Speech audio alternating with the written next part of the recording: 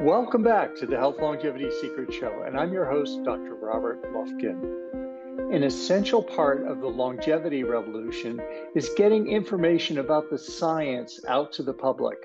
Today, we look at an important way of doing this. Michal Siewierski is a recognized documentary filmmaker, TV producer, and marketing expert. He has received multiple Emmy Award nominations and won several Telly Awards and Hermes Awards. His current project, Longevity Hackers, is all about the revolution in longevity that is happening all around us.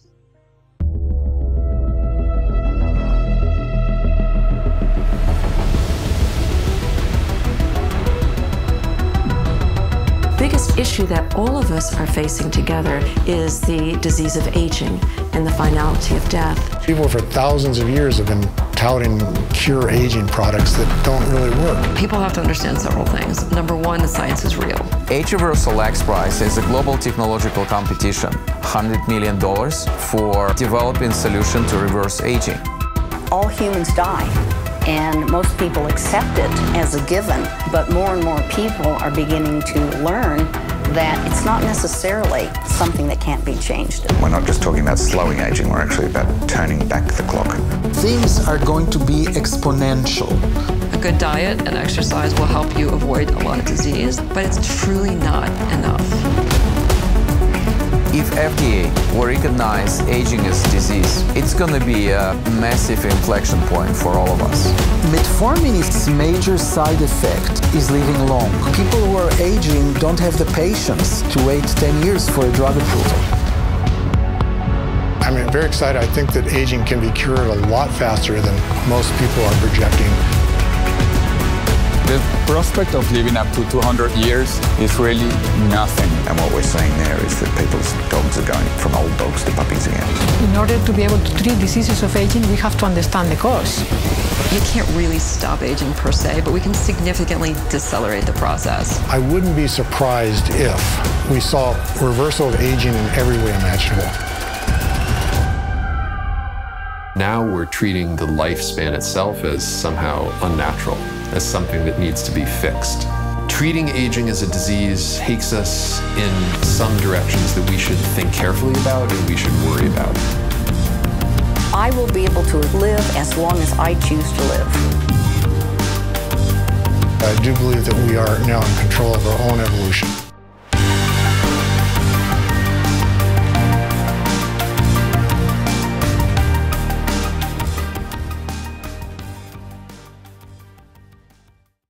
And now, please enjoy this conversation with Michal Siewierski. Hey, Michal, welcome to the show. Hey, Dr. Rob, how are you? Thank you so much for the invitation. Happy to be here. Yeah, I'm really excited about hearing about the film and the work you're doing, but maybe let's just start off and you could maybe tell us a little bit about your background and how you came to be interested in the longevity space. Sure, sounds good. So it all started about a decade ago. I was still working as a TV commercial producer in Chicago, and it was a fun career, but I was having some moral dilemmas with my work. I was, making commercials for McDonald's and for, all sorts of businesses that did not really align with kind of my ethics and values. And I was trying to find a way to produce more content that would kind of bring me more fulfillment, personal fulfillment. And it coincided with a time in my life that I was going through some health issues. I was 60 pounds overweight. I was having issues with my blood pressure, blood sugar, cholesterol, and just basically, metabolic disease and pre-diabetic, and was not feeling very good, did not look very good. And I decided it was time to do something about it, and tried several yo-yo diets, over the years. Nothing really worked. I would go on a diet, would lose some weight, then would gain it right back after I ended the diet. And finally, I stumbled upon a book called The China Study by Dr. Colin, what's his name? yeah, the China study. And basically, that opened my eyes to the plant-based diet. I started implementing a more plant-based lifestyle, and that helped me a lot. I lost 60 pounds over the period of 12 months, and all my biomarkers, all my blood panels went back to normal. My blood pressure went back to normal, and I was kind of sold on the idea of healthy eating. Started exercising more, had more energy, and I realized how important these kind of lifestyle changes are for health. So at that time, I was also looking for an idea for a documentary, and since I was kind of going down that rabbit hole of the plant-based diet, I realized that there weren't that many documentaries about that topic back then. Now there's a bunch, but back then there weren't that many. So I decided to produce a documentary about it, which resulted in this film right here, Food Choices. It ended up doing really well. It got picked up by Netflix, was featured globally in 190 countries, translated into 20 different languages, and stayed on Netflix for 2 years. Then it's still available on Amazon Prime and iTunes and a bunch of other platforms. And that kind of set me off on this journey of just doing this full time. Uh, and I proceeded to making more films about health and diet. My second film, Diet Fiction, was more focused on weight loss. Then Takeout was kind of a mix of an environmental film with a health film. And at some point, a couple of years ago, I was looking for a new idea for a film, and I was already very interested in the longevity space as a consumer, of information and taking different supplements and following people like Aubrey de Grey and a few others. And that's when I decided to make a film about this topic because it was something that was interesting to me. I kind of wanted to go down that rabbit hole. And the thing is with documentaries, whenever I think of a new idea for a documentary, it has to be something that I'm like extremely passionate about because it's a couple years of my life that go into making a film. So if it's a topic that I don't really enjoy, I'm gonna get burned out after a few months. So I realized that with longevity, it's something that I am willing to dedicate a few years to really explore and do research and find out more about it and share with the audience what the outcome was from that research and that compilation of interviews with some of the leading experts in the longevity space and give people kind of like a bird's eye view on what's happening in the longevity space, which I think is pretty exciting. Yeah, it's almost like you have a trajectory from metabolic health and diet and these things and now to longevity. Do you see these as being related or are they really separate issues in your opinion? The more I go down this rabbit hole of this topic, I see that everything is interconnected. So definitely diet plays a huge role. So does exercise and stress management and sleep and mindfulness. I think it's all connected. And as exciting as a lot of these advancements in drugs and nutraceuticals and stem cells and gene therapies, as exciting as that is, I think if you neglect the basics, I think there's only so much that all these other wonderful therapies, treatments, and drugs can do, right? So if you eat like crap and if you don't sleep well, if you are constantly stressed and don't exercise, I think, there's only so much that these advances will be able to help you. So I think it needs to be a combination. Hmm. Yeah, what's your take on longevity? We talk different people. Everybody sort of has a different model in their mind of like, why do we age? Why do we get older? What's causing it? Is it just the accumulation of damage over the years we're wearing out, or is it something else? How do you after talking to all these experts on longevity for the movie, for the film, and everything. What have you learned about longevity, or how has it changed your thinking about it? Yeah, so there's different all these different factors, right, that influence aging, and I think that from what I'm seeing, different groups are trying to tackle different factors that contribute to aging. There's things like senescent cells and mitochondrial dysfunction and inflammation and all these other things. Um, and I think that from what I'm seeing, it's not going to be one solution or one magic pill or one treatment that's going to solve it. I think it's going to be a combination of therapies, um, drugs, and technologies that are going to help humans slow down aging and maybe one day even stop it or reverse it.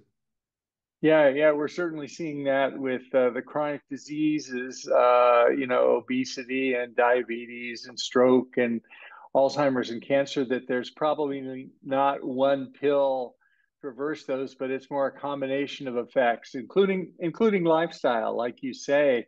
I suspect it's probably longevity will probably be a similar pattern like that.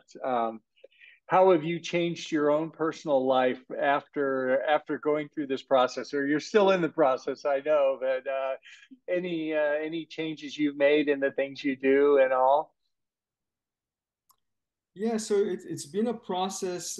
It's been a process that's been taking, the last decade of constantly, trying new things and trying to, tweak my diet or add new supplements or try, sometimes drugs, things like metformin and rapamycin. So I consider myself a little bit of a biohacker. So I like trying things that are not too risky and yeah, I've just been experimenting and following, tracking my health and tracking my blood work and my metabolic panels and kind of seeing what works and what doesn't for me. I'm a big believer in personalized healthcare. I don't really believe in the like kind of one size fits all type of approach. Something that might work really well for me might not work that well for another person, or might be actually detrimental when it comes to drugs and supplements, especially. So I think that I wish it was as easy as just having one solution that worked for everybody, but I think that people need to kind of take some of that control into their own hands and not just rely on their doctors that are not always very well informed about things like longevity and aging and diet and health in general in that regard. So I think that you need to do some experimentation yourself and try things and monitor your health and work with your doctor, of course, but kind of take some of that responsibility more into your hands. Yeah, have you what have you found that's worked personally for you? Any of those supplements or any of those approaches that you've experimented with that you find valuable for yourself? Understanding that one size doesn't fit all, and yeah, what may work for one person doesn't necessarily work for another person. That's a great approach, I think. Yeah, so because I take so many things, it's hard for me to pinpoint one exact thing. Um, I have been following different longevity protocols from different experts. There's Dr. Sandra Kaufman has one. I've been following kind of her protocol. I noticed, subtle things like increases in energy, maybe a little bit of weight loss and um, cognitively being a little more sharp. Um, but they're subtle. I cannot say I noticed anything very dramatic. But at the same time, I mean, as long as I feel good, I think it's probably working because I used to not feel very good, and now I feel very good, and my blood work is good. So I guess what I'm doing is working. But yeah, I don't know exactly what. I think, things like nicotinamide riboside, NR, I definitely noticed a boost in energy when I started taking that. Um, I do take metformin. I noticed a little bit of weight loss with that, and maybe a little bit of reduction in inflammation or joint pain. I recently started rapamycin, so I haven't experienced any major side effects. So still kind of waiting and see what happens with that. What's your dose with rapamycin? Your dosing regime? Yeah, I believe it's 600 milligrams once a week. Okay. Yeah. Yeah, I might be Yep. getting the quantity wrong, but yeah, I think it's one pill of whatever concentration it is that they gave me. Yeah, One. probably 6 milligrams. Yeah, once a week, I bet. Yeah, and nobody really knows for human doses with rapamycin because it's an off-label use for longevity. But what you're saying is certainly in the target range that other people have mentioned that they're using. So that's so. Any others? Any others like acarbose?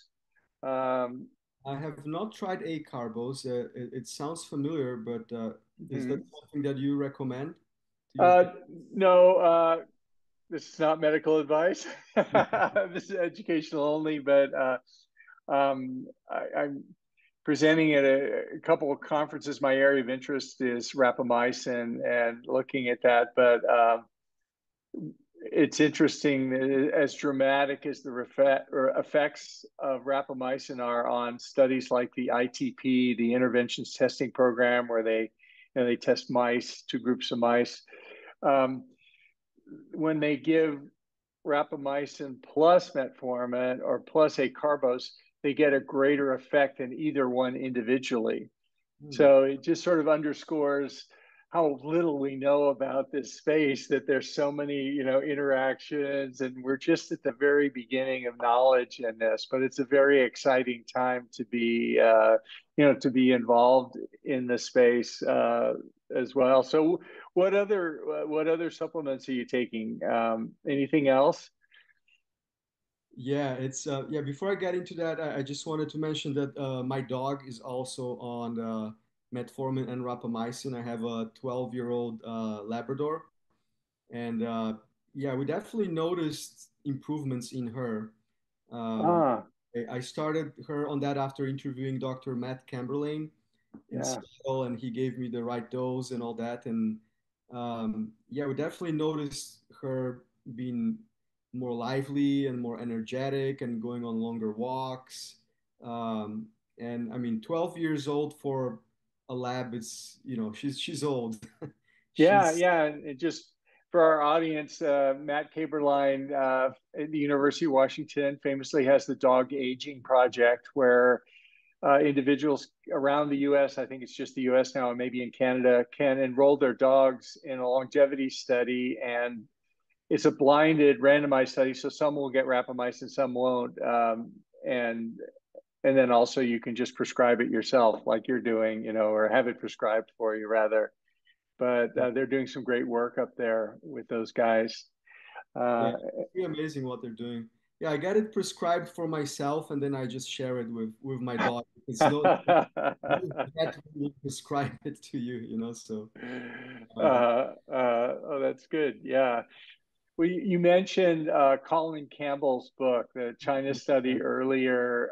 We'll put the link in the show notes to the book. A lot of people on the journey to lifestyle self-awareness and making choices about their own lifestyle started with that book. And do you still follow it, or have you changed course on your views since then? How has everything evolved after making all these documentaries on the topic and then now longevity? yeah, so I made some small tweaks to my diet. I mean, I still eat primarily a whole food plant-based diet. I would say 90% of my diet is whole food plant-based. But about a year ago, I had to make some small changes because I was having some digestive issues, and after like extensive testing and ultrasounds and all sorts of things, they discovered that I have a sensitivity to to gluten. So my diet became even more restrictive. So, no more pasta, no more breads, no more, all the things that I liked, burritos and things like that with the tortillas. So had to remove a lot of things, and it was becoming extremely restrictive. So I added back in eggs into my diet. So that's the only animal product that I consume. So essentially a whole food plant-based diet plus eggs. Um, Another thing that I also been experimenting lately is trying a more low carb approach to a plant-based diet, and that has served me well. I know it does not for everybody. Like I think, like I said, each person needs to find something that works for them. But a lower carb kind of plant-based approach has worked well for me. Yeah. I mean that it's what I'm hearing from a lot of our guests, and what I do myself is sort of avoid the processed foods, which means a lot of the carbs or seed oils or grains for that matter. And but I think my opinion is you can have a healthy nutritional lifestyle going all the way from vegan, which I was for 10 years, all the way to carnivore. And it's possible to be healthy anywhere in that range.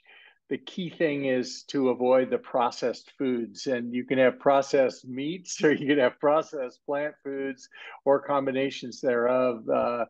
Yeah, it's great you found that to be so effective for you. Yeah, and I agree with you. I used to be a little more dogmatic about the plant-based diet, but over the years, I realized that, like you said, you can be healthy eating, a carnivore diet. You can be healthy eating, a more kind of paleo-like diet, and or vegetarian or vegan, as long as you're including more whole food sources and staying away from sugars and processed foods. I think that all of those, what we've been seeing, in the research, is that all of those can be beneficial to people. And I think ultimately you have to find what works for you. For me, I like the plant-based approach also because, like the ethical aspect of food choices is important to me, like not eating animals. It's something that, you know, uh, it's something that plays a role for me. But I totally believe that you can be healthy with those other dietary lifestyles as well. Yeah, I agree with you. And I saw a great, someone had a quote somewhere that if you avoid eating any foods that were developed in the last 100 years, you'll likely avoid most of the chronic diseases that have become so prevalent in the last 100 years. And the only thing I guess we might add is gluten and grains, which go back 10,000 years. But depending on the person, different people have different sensitivities to it. But I avoid those things too, and it narrows down the target a little bit. That's why I've expanded to include meat again, which I didn't have before, just because for me, I wasn't being as healthy as I wanted to be when I was too narrowed there. So, but Yeah, it's funny because I was always a big believer in grains as well, and I was an advocate for eating lots of grains, and but yeah, I started to see my health deteriorating, and having digestive issues, like I said, and finally it turned out it was the grains. So we need to listen to our bodies and kind of be a little bit of a detective in a way to figure out what works and what doesn't for us, and try to tweak that diet with the help of a good health professional to see what works best and what is more beneficial for our bodies. yeah, that's a great point, and a lot of experts are now making the point that even those of us who are not actually don't have celiac disease, which is, gluten intolerance, there's probably a spectrum of many people who don't have frank celiac disease or frank gluten intolerance, but they have a degree of inflammation driven by the gluten that they may or may not be aware of, that they may just manifest as other things. And so a lot of people recommend trying, eliminating different types of foods from your diet, and that might be dairy. Some people don't do well with dairy, but grains is another whole category that they do as a test. And sometimes you just don't know. You eliminate grains, and wow, I feel better. My bowel disease went away, or my arthritis went away, and like you say, we're all different, and there's probably not one solution for all of us, but it's so many, many different things. Yeah. So back to the movie. Where are you in the process? What do you need from the audience, or when can people watch this? Where can they see it? That kind of thing. Yeah, no, great question. We're almost done with the interview process. We have close to 50 interviews recorded right now, so lots of content. We're starting we're getting into post-production. We're going to be launching a new trailer within the next couple of months. We also including some celebrities in the movie. We recently were able to interview Mark Cuban and Tony Hawk, and we have a few other very interesting interviews lined up with very well-known personalities that are interested in the longevity space and have interesting opinions about it and experiences. So we're going to be including that. And yeah, I think we're still probably a year away from getting the film out. It's kind of a long journey, but we're getting there little by little. That's the great thing about longevity, or great or not, but it's something that we all face, and all the celebrities and everybody face if they live long enough, that eventually we're going to face aging issues and longevity issues, and it's certainly going to be on the mind of basically everyone, for this audience and everything. Yeah. One excuse me, one difficulty that we were having with the film is that the science is changing so quickly, and there's new research coming out all the time, that normally we can finish a film with about 30 to 35 interviews. We're at 50 basically interviews right now, because we keep adding more new things come up, like, okay, we have to feature this, we have to feature that. So yeah, it's been challenging in that regard to keep up with the science and the research.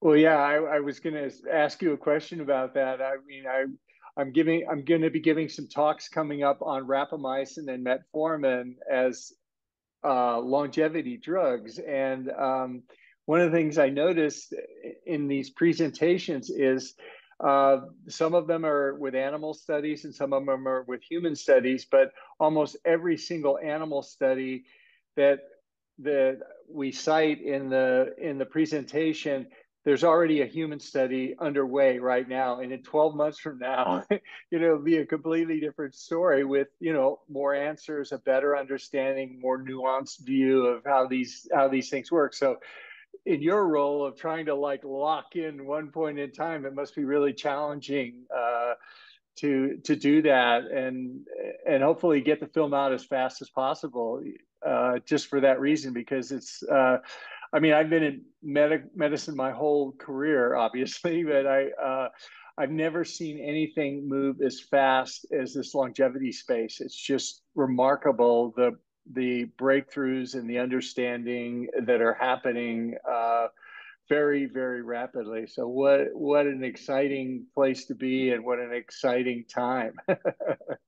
Yeah, absolutely, it is. And I think we want to make it clear to our audience that in the film that people have to go and do their own research, because new things come up all the time, new research, new evidence. So the film, it will be a good introduction for people interested in the longevity space. But our goal is to get people excited, get people interested in the space, because I think we all can benefit from it, and being informed is important, because there's a lot of great things in the pipeline, for the next few years. So I think it's important for more and more people to be aware and try to, again, I'm not a doctor, it's not medical advice, but maybe, try to experiment with some of those things and see if some of them could be beneficial or not.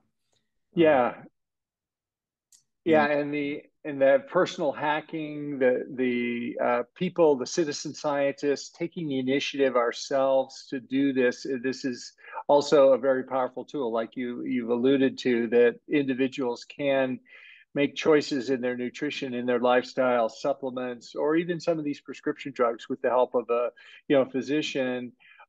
People can really push the envelope themselves, and the hacking, from the title of your movie, is a powerful tool in this space, and we're seeing more and more people just doing just that. And I think we're even seeing some breakthroughs or some discoveries where people are pushing the science by doing that sort of thing as well. So it's really exciting.